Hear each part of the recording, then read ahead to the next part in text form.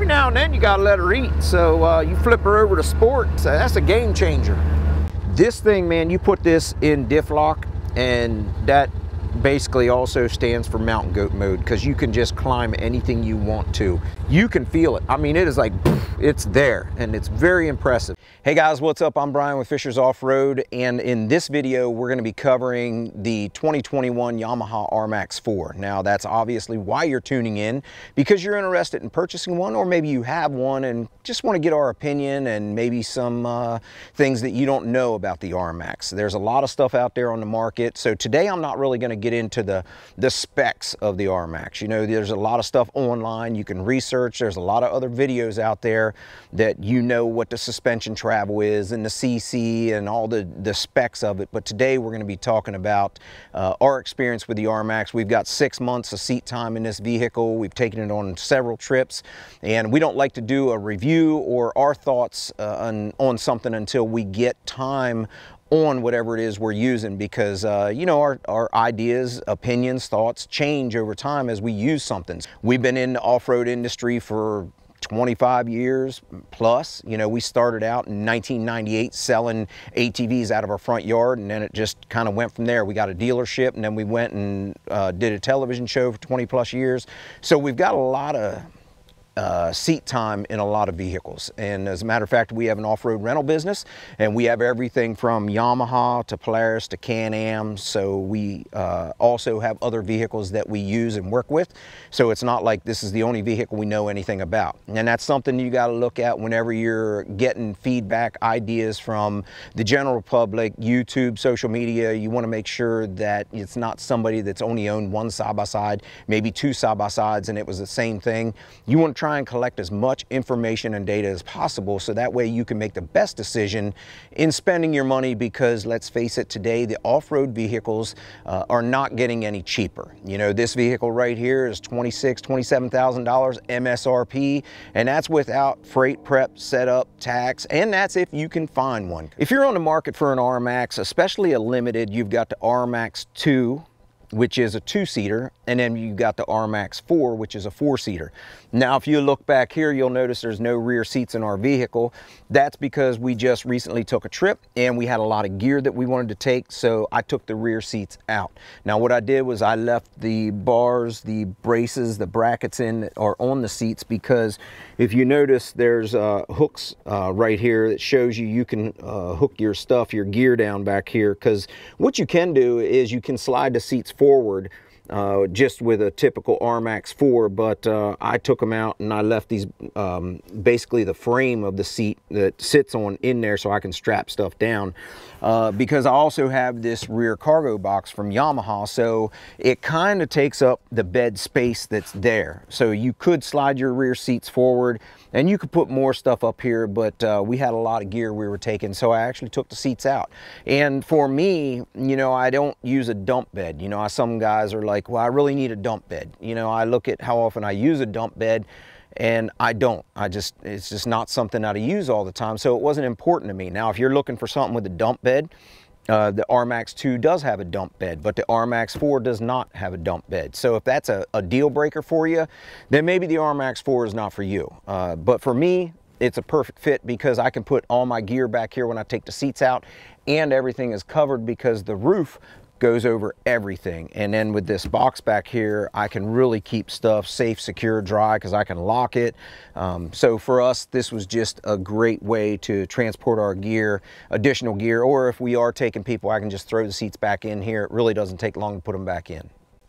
All right, y'all, here's what we're gonna do. We're gonna jump into RMAX and we're gonna take a ride, and I'm gonna show you some of the benefits that the Limited has that the base model or XTR models don't have. I know a lot of times when you're looking at side-by-sides on the market and the manufacturers have, oh, this is a Limited, and it's anywhere from a $2,000 to $5,000 price difference, but really all you get is maybe a fancier seat, maybe a little bit better suspension, tire and wheel package, bumpers, a winch. It's not really something that's going to make it a limited that's going to make you want to jump up to that next level. But I think with the RMAX Limited, there's some things in here that you guys are going to be maybe surprised by, or maybe like, oh, I need that or I don't need that. A lot of times when you're looking at brochures or marketing stuff online or even other videos, it's hard to tell if you do want to take that next level jump because you don't know what it does and why it does it. So we're going to take you for a ride and show you the features in the Limited, and that maybe will help you make your decision between a base, an XTR, and a Limited. So let's jump on in and go for a ride.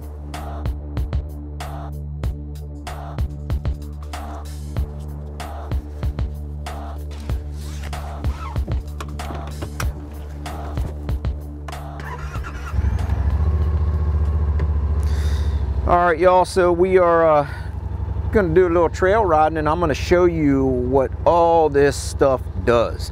And for me, whenever I was looking at the RMAX, I was like, am I really gonna use the IQS, Intelligent Quick Switch Suspension? Is that something that's important?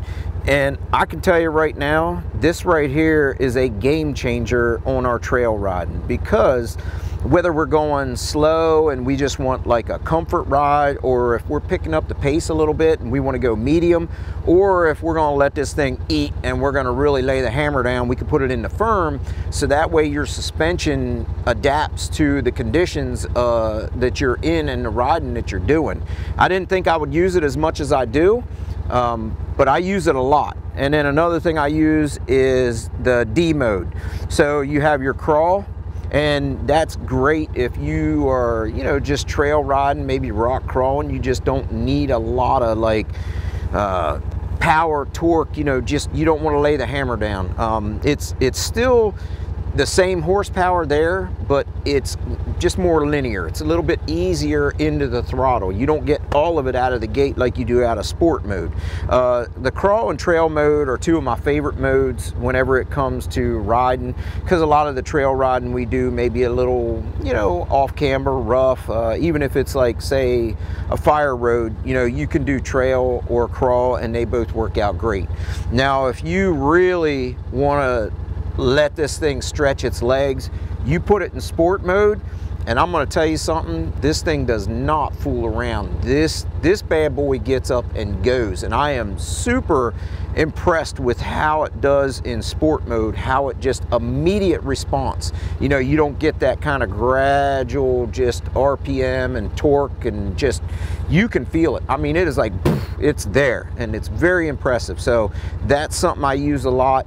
And then on command four-wheel drive, you know, with Yamaha, in my opinion, Yamaha has the best four-wheel drive system on the market, because you can do two-wheel drive, four-wheel drive, and true diff lock. It's not like you have to wait for that tire to catch or the revolution and then it hits four-wheel drive and it goes back and forth. This thing, man, you put this in diff lock, and that basically also stands for mountain goat mode, because you can just climb anything you want to. So that's, for me, as an off-roader from a long time ago. I had Jeeps growing up, and you know, it was just one of those things, you know, you get a diff lock and you know you can go through just about anything, and that's the way this vehicle is. So let's go ahead and take a ride and I'll show you how the stuff works. We're going to go ahead and start out in crawl mode and two-wheel drive.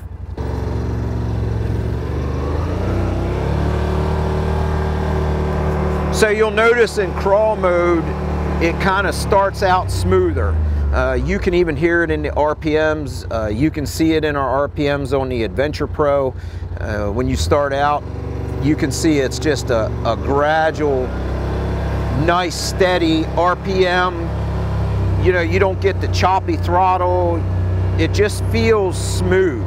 And then you can also do trail mode, which is going to give you a little bit more on the RPM side, and you can feel it. You know, now you're getting up into 4,000 or 5,000 like almost pretty much immediately. So for me, the crawl and the trail are the two modes that I primarily live in, unless, you know, you get out and you get to horsing around with the gang and you want to let her eat. Every now and then you got to let her eat. So you flip her over to sport. So that's a game changer. So one of the things about Yamahas is you don't have the option of, say, a turf mode. So your rear is locked all the time. So when you take a corner, it's going to be biting, and you're going to feel it biting, especially if you're on hard top. And that's going to really help you out when you're trail riding. You can ride in two-wheel drive a lot of times in a lot of places that you don't even need to put it in four-wheel drive, because the rear end is biting and the traction is so strong that you don't have to worry about it slipping. Here on the East Coast, the RMAX, I think, is a perfect vehicle. Number one, because it's not too long. Some of the four-seaters on the market, they're like stretch limos. And, you know, East Coast, look at this. I mean, we're tight. The trails are tight. And then you'll get like a high center situation where the vehicle will be going over a really, you know, pretty good size hump in the middle. And your vehicle will actually get high centered and teeter-totter back and forth.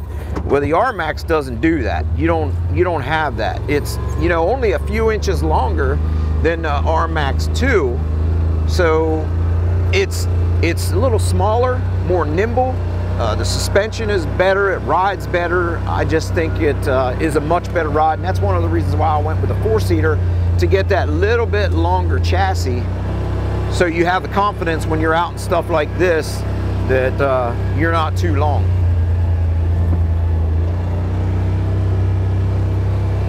You'll notice that when you're riding, different trail situations call for different settings. And the nice thing about the RMAX4 Limited is you can adjust all that on the fly. You know, we can adjust our comfort level, whether we want, you know, just soft, medium, firm. We can go from crawl, trail, sport. We can go over here and go two-wheel drive, four-wheel drive, diff lock. Your four-wheel drive, you know, if you're going into diff lock, you definitely want to stop, put it in diff lock. And diff lock is really like if you're coming up against something that you think you're going to need all four tires biting and grabbing, whether it's rock crawling, going through a mud hole, you could be even towing something, because the Yamaha RMAX4 has a tow rating of 2,000 pounds. You can tow a lot with 2,000 pounds.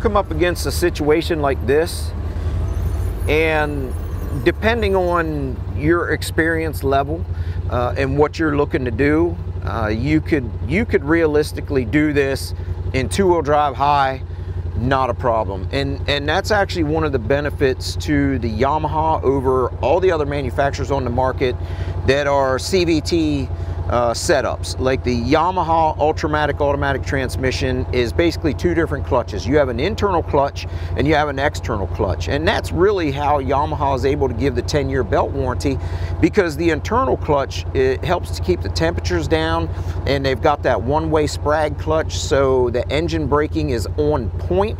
And that's another thing with your engine braking, it's going to change with your drive modes, whether you're in crawl, trail, or sport. It's going to change your engine braking. So it's not a one-size-fits-all with the engine braking. It depends how you want to use it and what trail conditions you're in, how you want the engine braking to handle. Obviously, when you're in sport mode, you don't want real hard engine braking. You want to just kind of be a light engine braking. And then when you get into crawl mode, you know, you're going to want that engine braking intensified a little bit. So I know everybody has their different four-wheel drive setup and their CVT setups, but to me, this is the best one out there. All right, y'all, so just an example here. I'm going to show you how we would set up for this situation.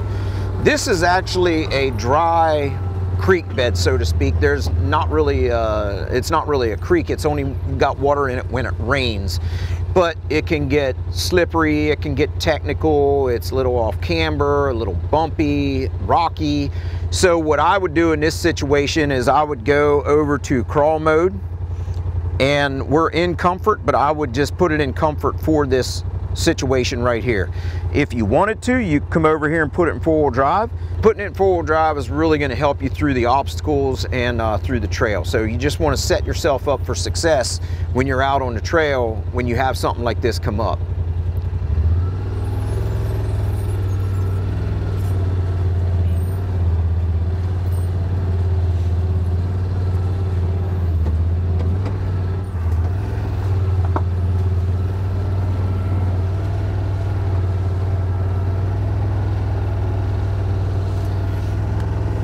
So we just came down through that dry creek bed there, and you'll notice that I'm in high gear.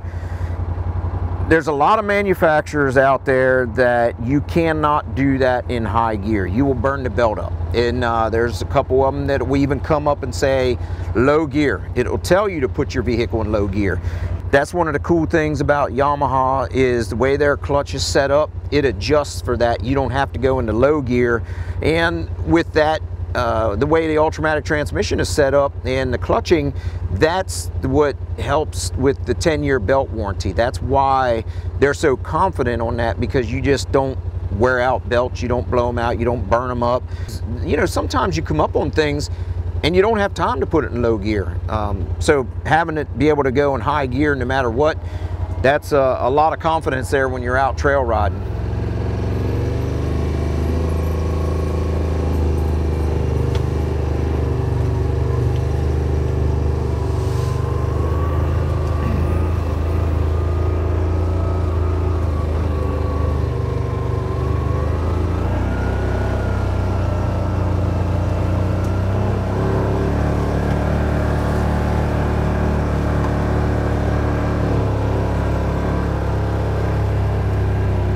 On camera, it's hard to tell, but this is actually a pretty steep hill climb. Now, you really probably wouldn't need diff lock, but we're going to put it in diff lock just to show you, like when this is flashing, it's engaging. So you might move a little bit and bump it, and it engages. So there you're engaged in diff lock. Now that's also going to limit your steering, because when you have the front locked in, those two tires are both pulling at the same time. So your steering is going to be a little bit tougher, a little bit harder, just not going to have the same steering as you do in four-wheel drive, but that's to be expected. And for me, I would rather have it like that because I know that all four tires are biting. So here we go, we're gonna climb this thing, and just to show you how the Ultramatic transmission works and the clutching and how good it is, we're gonna do it in high gear with diff lock. So let's go ahead and shoot on up this thing here.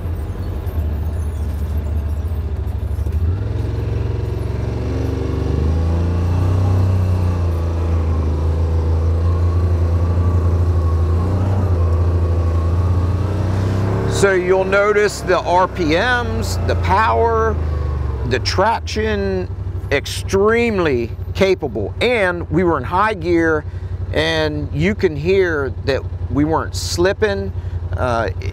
It's a game changer. Being able to do something like that in high gear, I can promise you there's a couple other vehicles on the market and a couple other manufacturers that have stuff out.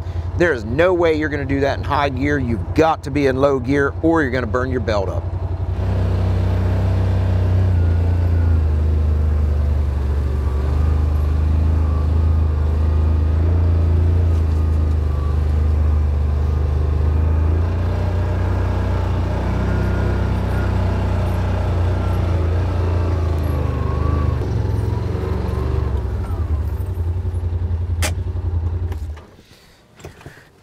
This is by far one of my favorite times to ride, and we've actually gotten quite a bit of rain here in Middle Tennessee, so our trails are a little bit rutted up, whooped out.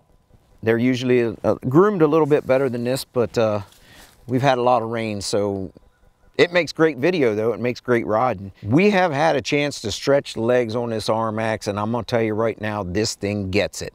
It's 100 and a couple horsepower. It's in that same range as the General. So you're looking at that, anywhere from 100 to 110 horsepower ballpark range with the vehicles in this category on the market. And I'm gonna tell you right now, this thing gets it. It does 70 plus miles an hour. I think the highest we had it up to was maybe 75, 76, something like that, somewhere in that ballpark. When you put it in sport mode, there is no lag. It is there. And when you lay it down, it's gone. Even people that we were riding with were like, daggone, that thing was like, zip, you were gone. Another thing too is turning radius. This vehicle has a good turning radius. Even a Hatfield McCoy, where it's a lot of switchbacks, you've got the turning radius that you can do those switchbacks. There's a few other vehicles on the market where you got to kind of do a three-point turn. Even though it's a four-seater, we didn't have to do that. So that's another thing you want to think about, is where are you going to ride? Are you going to have switchbacks? How wide are the trails? Because if you're riding on trails that aren't all that wide and it's a two-way trail, when you have a 72-inch vehicle, or you put aftermarket tires and wheels on it, and now it's 74, 76, that's a really wide vehicle to get out and have access on these trails. And you'll notice that I have a Sedona trail saw on here with the Sano beadlock. The RMAX comes with a different tire and wheel setup. I wanted more of a square tire setup where I could run one tire for a spare, so when we're out on the trail on a trail ride, I can go front or back with one tire. This setup's a little bit different from factory. The back tire is a little wider than the front tire, and that's just how Yamaha has it set up. But for us, the square tire setup all the way around is great. This is a 30-inch trail saw. It comes with a 29-inch tire. When you're looking at an RMAX Limited, you got to take into consideration that you're looking at more of a luxury vehicle, more of a trail riding vehicle. It is sporty and it is luxury. It's not necessarily your utility vehicle. We have a vehicle that's designed for utility that we use, on our property, that was straight up just for work. But for us, everything from the creature comforts of it, for the driver, for the passenger, and that's one of the most important things. Your passenger has to be comfortable, especially if it's your wife. I know for us and for my wife, one of the things she really enjoys is this like grab handle right here, and it's solid. I mean, that thing is, you can adjust it and it's super solid, and that's something that Yamaha has adapted from their watercraft market, and it's man, I'll tell you, it's just a great fit. There's a lot of other ones out there, if they even have one of these T-handle grab bars for the passenger. Some vehicles don't have that, and it's kind of awkward and it's odd, and it's just not very doesn't do much for your confidence when you don't have something like that to hang on to, because there's some situations you get into that are going to be a little rough and rocky and off camber, and being able to hang on to that thing, it makes a big difference. Another thing you'll notice here in this vehicle is you've got not just flat floorboards. They're kind of on an angle so your feet are comfortable and you can use your legs to brace yourself. When you have flat floorboards and you don't have something like that, it's just hard on you at the end of the day, because you're trying to use your legs to support yourself. The seats in this thing are very cushy. I gotta give it to them. The seats are just phenomenal. Another thing you'll notice here on the RMAX, even on your base RMAX, you have this seat belt set up right here where it's kind of on a bungee. It gives, so that way it's not a lot on your collarbone. I know there's a couple vehicles I've been in already that your collarbone is bruised at the end of a hard ride just from that seat belt yanking on you. Well, with this, it kind of gives, and then also you can move it up and down. So you can move this up if you want, if you're tall, or move it down if you're a little bit shorter and you want that down lower on your shoulder. So having the flexibility for that is pretty cool. And another thing that they do that I don't really see other manufacturers doing is they do it in the rear for the passenger. that's big because you want your passengers to have the same experience that you're having. And I mean, it's hard to tell right now because I don't have the seats in, but the seats are elevated a little bit, so you kind of get that stadium seating, so you aren't just looking at the back of this seat in front of you. Maybe the passenger gets sick, or they just can't see. So you want the passengers to have a great experience. And then also back here in the back, they have the same style of floorboards, so the passengers can use their legs to help support and brace themselves, just like the front passenger does. So it's really kind of all just wanting that great experience for everybody in the vehicle. And something else Yamaha's been doing for, I don't know, a few years now, is they put a power port here in the back for 12 volt. And a lot of people didn't even realize it was here because it was black. So now Yamaha has made this gray, and they try and educate people on the fact that, you have a 12 volt power outlet here. You just plug it in, and that way you have power back here in the back seat for your passengers. We're just gonna walk right up this here draw, and we're just gonna show you kind of how the RMAX is truly like a mountain goat. You never know what four-wheel drive situation you're gonna come up against. So we outfitted our RMAX with a lot of extra accessories. We've got the A-arm guards, front and rear. We've got the front bash plate. We've got the UHMWPE skid underneath. So we've got a little bit of everything. And then if you get into a situation where maybe it's a little bit too much, or you got in over your head with the Limited, you got the Warn VRX 45 winch that you can definitely get out of tight spots with that, or some deep mud holes.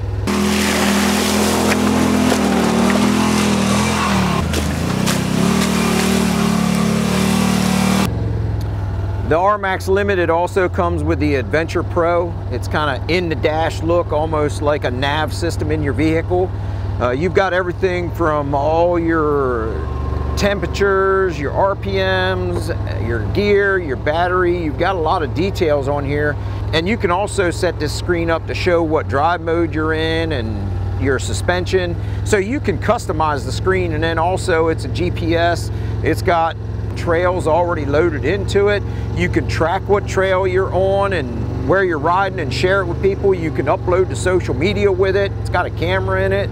So the Adventure Pro has a lot of stuff in it that you get with the RMAX Limited.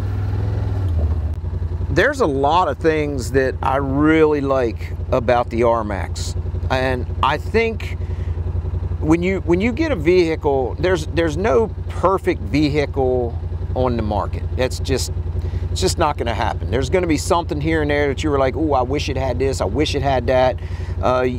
You'll hear some people, they look at this and they're like, all these shoulder bolsters get in my way. Well, they actually reduced the size of them compared to, say, the X2 in 2019, 2020. They've reduced the size of them, and they really are here to benefit you if you do have a layover, or just kind of help keep you stable when you're cornering or in some really rough rocky stuff. It's there for your protection. I honestly don't even notice it's there. I don't hit it getting in and out. I guess if maybe you're a really big person, it might touch your shoulder. I don't know, maybe it'll irritate you a little bit, but it does not bother me. And I know a lot of people that have RMAXs, and it really doesn't bother them because they're kind of just there to help protect you. It's just one of those things. For me, the RMAX Limited fits a lot of my needs. So when you're looking at a side-by-side, you might look at it and say, well, I like this or I like this, but it doesn't have this or that. So you want to find a vehicle that's going to fit your needs, your riding style, and is going to cover as much as possible in your price range, and maybe within your ability to tow the vehicle, because you got to have a trailer big enough, you got to have a truck big enough, where you're going to store it, maintenance, are you going to do it yourself, or do you have a dealer close by? There's a lot of things that goes into buying a vehicle, but for me, this thing covers a lot of the bases that I look for. I look for, like, I really like the drive mode. I like being able to control my mode of the vehicle depending on what trail I'm on, I like being able to change the suspension setting. I didn't think I would really use that. I didn't even know if I would like it, and I love it. I use it all the time. Being able to throw it into diff lock. I like two-wheel drive, four-wheel drive, diff lock. I really enjoy that. You know, you got a stereo in this thing that comes standard. You got your Warn winch that comes standard. You got that. You know, you got an input down here for your phone. You've got the SSB aux in. You've got a ton of ports that you can put. There's even some down here that you can put your accessories on. Like here we have LED lights. They're the pod lights. Here we have our roof light. You know, you turn that on. And I like having a gated shifter. I like knowing that I'm in high gear, and I know when I'm in low gear. Everything about it, the fit, the finish, the feel, the rubber steering wheel, the touch of the rubber steering wheel is phenomenal. This is by far the best steering wheel on the market. A lot of the ones that are on the market are plastic. They don't feel good. They're extremely cold in the winter and hot in the summer, but this rubber, it feels like you're in a truck, like, you know, a Ford F-350 Platinum. You know, you've got rubber padding over here for your knees, for your touch points. That's something that, you know, is probably overlooked by a lot of people, but when you're on the trail and you got your foot down here in the foothold where you can kind of brace yourself, and you got your knee against that door, at the end of the day, if you do not have that, your knee is going to be sore, and even over here, your knee's going to be sore, but you have a pad here and a pad here. And it's also there for the passenger. And another thing that a lot of people talk about and think about when they're looking at a UTV or a side-by-side is cab heat. The cab heat in this thing is not even noticeable. We don't notice any cab heat. Matter of fact, what I do a lot of times is I'll get a temperature gun. Like, we've been driving for quite a while, all right? That firewall is 93 degrees, and that's really not even that hot because I don't feel any heat coming off of it. My leg's not touching it. It's just all in what you want. Another thing that people take into consideration is noise. I personally don't think this vehicle is very noisy. I don't think it's very loud. I don't think compared to a lot of other vehicles on the market it's loud. I just think if you look at, like, you check all the boxes, you look at the categories, okay, I want comfort, I want performance, I want ride, I want comfort for my passenger, whatever the boxes you want to check, to me the RMAX Limited checks all those boxes.